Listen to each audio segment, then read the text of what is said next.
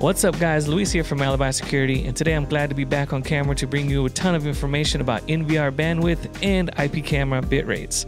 As we all know, in the last 10 years, the transition from analog to IP cameras has been pretty significant. So understanding how your NVR works and how IP cameras bit rates coincide with the NVR's bandwidth is really important, and I'm glad to bring you that information today. Before we get started, make sure to hit that like and subscribe button so you can get notified when cool videos like this one are available. Let's get started. So getting started, understanding the bandwidth of the NVR is going to be the most important thing about this whole situation. So the bandwidth of the NVR is the capability of how much incoming data it can receive. The bit rates of the cameras is how much data it's pushing towards the NVR. What you want to do is make sure that the cameras are not sending too much information to the NVR, because at that point the NVR is not going to be able to process it. So what we need to do is make sure that the cameras are set accordingly so the NVR can process that information without having any issues. The best starting point when trying to figure all this information out is the capability of the NVR. My favorite way to find out the capability of the NVR is to actually go onto our website and find the data sheet for that actual unit. So I'm going to go ahead, and I do have it pulled up on our website here. This is the unit that I'm using for testing today. And I'm just going to scroll down to the resources section here. And if I select datasheet, it will open this datasheet up. And let me zoom out here and show you. So this is the first page of the datasheet. It's going to have a bunch of information about the unit, but what we're really looking for is the incoming bandwidth here. I believe it states it right here as well. Let me zoom in. 384 megabytes per second recording capability. That's a little bit more vague, but if we scroll down here, we have the incoming bandwidth, and that is showing us that it is 384 megabytes per second. Okay, before we go any further, I'm pretty sure you noticed the outgoing bandwidth listed here also. Just letting you know that this video will only cover the incoming bandwidth. We do have an outgoing bandwidth video plan for the future, so make sure you are subscribed to the channel so you can get notified when that video is available. Okay, let's continue. This is one of our newer units. It is a little bit pretty robust, so at this point, you know, that is a lot of bandwidth available there.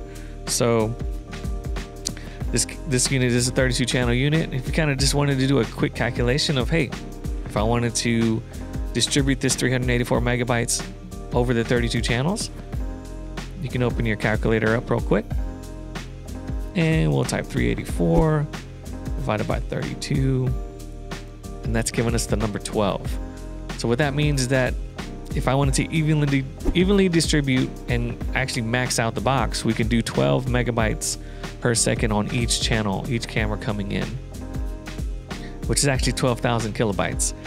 When we're talking about bit rates, I think all the bit rate information is in kilobytes. So 1,000 kilobytes equals 1 megabyte.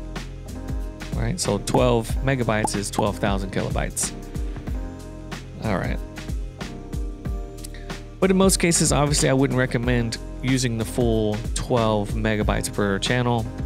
I don't think any of us drive our cars with the pedal down every time we drive. So with the same thing with unit, you want to make sure to give it enough kind of room to breathe and have some room to kind of work itself around if there is some heavy loads coming in, especially when you're doing remote viewing and etc. So, all right. So from here, we'll just go ahead and take a look at the unit, and I'm going to pull that up here. I do have 3 cameras attached. I'm going to go to the setup tab, and under camera and encoding here. And these cameras are right out of the box. This is something that we just had here in the testing area, so I couldn't tell you the age of this camera, but the most important thing we're seeing here is that it's set to constant bit rate. Moving forward, all of our cameras are going to be set as a variable bit rate, and we highly recommend doing that because that will fluctuate the bit rate in order and kind of coinciding with what's going on in the scene of the camera, of the image. So if you're kind of just sitting and there's nothing going on in the image, it will lower that bit rate to kind of reduce the load on the box. And that's kind of what you want it to do. It's kind of like a smart kind of feature there. Obviously, all of our cameras are coming with H.265, which is a compression rate. I would highly recommend, if your camera does have that option, to go ahead and use that. The resolution is 4K or 8 megapixel. I just adjusted that to variable bitrate. The image quality, if you want to change the slider, you can. I just would recommend at this moment just to leave it in the middle at 5. We've had some really good response with that. And here is our big kicker for today, the bitrate. Right now it is set to custom at 5760, which is 5 megabytes. Frame rate is set to 20, and this is also something that's going to be important today. Iframe interval, I wouldn't worry about this one at all.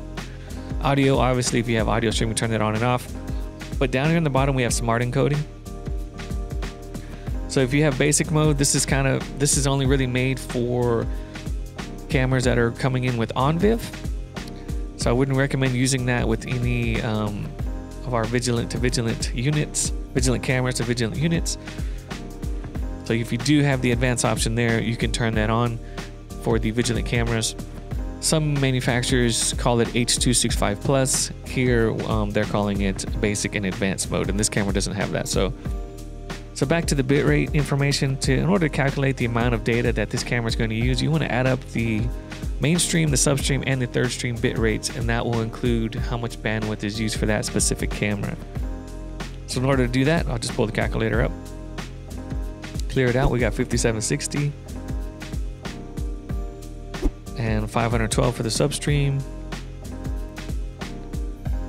and 128 for the third stream, and that's going to give us 6400, which is 6.4 megabytes. So earlier when we did our math, we came in with a number of, hey, we can have up to 12 megabytes incoming per camera, and even at this setting here, we're only at 6.4 megabytes per second coming in for this camera.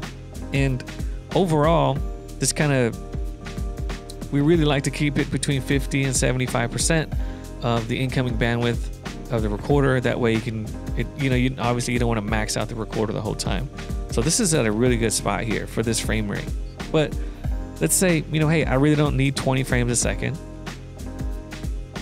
Maybe I only want to do 15 or 10 for this specific camera. I still want it at 4K. I still want it at 8 megapixel. And you're kind of, well, what do I put the bit rate as? Because if you lower the frame rate, you can also adjust the bit rate as well. It's a general assumption in the industry that if you cut the frame rate in half, you can cut your bit rate in half. But in order to kind of really confirm that, the Vigilant Toolbox gives you a really cool option that you can kind of put some information in there, and it'll spit out a bit rate that is kind of recommended for that for those settings you put in. So let me open the toolbox here, and typically when you open it up, it starts in this device config option here. I'm gonna go down to calculation, and I'm gonna hit the add button here. And while I'm in here, I want to choose H.265 for my camera, 3840 by 2160. That is a 8 megapixel camera. Frame rate, I want to put mine on 10. And if you look down here on the bottom, it says best bit rate. So it's kind of going to give you like, hey, this is what we recommend the bit rate to be at for these settings. You don't have to hit add or OK here. We could just take that information though, 2048 at 10 frames a second, and we can actually adjust that. 2048 and hit save there. And all that information has been updated. And now that we've lowered the frame rate, we have a more than optimal setting, 2048, and that has decreased our incoming bandwidth limit for that camera pretty significantly. But at the same time, it's easier, it's better just to kind of have your box running at a nice smooth level, right? We don't want to max every channel out. All right, so now that I've kind of covered how to adjust the bitrate information on your cameras that are coming into the box, and also how to like use the Vigilant Toolbox to kind of get you a good starting point, right? You can put all the information into the toolbox, and it'll just spit out the bitrate that's recommended for the information that you put in. I think that's kind of like the best thing about this whole situation here. A lot of times it can be kind of confusing. Where do I start? If I want a higher frame rate, if I want a lower frame rate, where do I put my bitrate setting at? With that tool, it'll give you the best recommended option for your scenario. So I think that's a really cool option. And I think just understanding like, hey, the unit has a limit and we just want to make sure that the cameras are pushing in information and that are well below that limit. So, but if you really want to kind of get a snapshot or a live look in at your incoming bandwidth limit, what's available and what's being used, you go to the maintenance tab on the left, and we'll go to network info also on the left. So it's once we're in the network info option here, we want to go to network statistics, and there's really two options that we're really going to focus on today. Obviously the type is bandwidth. That is the bandwidth of this unit. That's exactly what we're looking for. IP camera, this is the amount of incoming bandwidth coming into the unit right now. And the auto receive bandwidth, that is the amount that is available still to, if I wanted to add additional cameras to this unit. So obviously this is a very minimal incoming. I only have 3 cameras attached to this 32 channel unit. But here's where you want to make sure that you do have some idle bandwidth available, just so you don't tax the processor so much. But I think this is a really cool spot here under the maintenance area to get some detailed information about, am I taxing my box or not? Do I have it fully loaded? That's why I'm seeing some sluggish, operating. Cameras maybe popping in and out, maybe even a no resource message. I think we've all seen those in our day, right? So what we just want to do is just come in here and make sure that we have some idle receive bandwidth available. I mean, it's pretty simple. Overall, I hope that this video really gives you enough information on how to figure out what the incoming bandwidth is for your unit, and also how to make adjustments to your cameras to stay within that incoming bandwidth limit. And in the end, if you do understand it all and you get your system up and running, it's just going to produce less calls to tech support from your customers or for yourself. But if you do have any questions, make sure to reach out to our tech support team. They'll be more than happy to answer questions you have. And make sure to hit that like and subscribe button so you can get notified when new videos are available.